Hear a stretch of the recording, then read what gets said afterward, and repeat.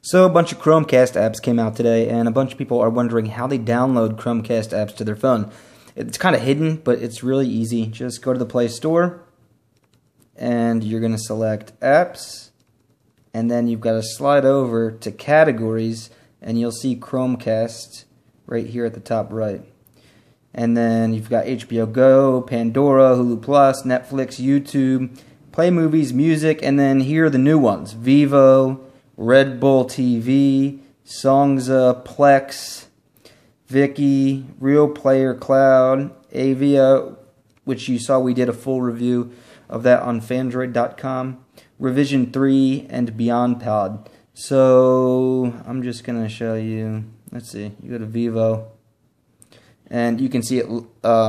It's just like a regular Android app, and you just download it directly to your phone. That's a big app, considering all things considered. I'm going to go through and just download all of them and give them a try on my Note 3 and test them out on Chromecast. So check back chromespot.com and check out our forums at chromespot.com/forum to get all the Chromecast news and chat in for the day, week, month, year, and beyond. Thanks, everybody.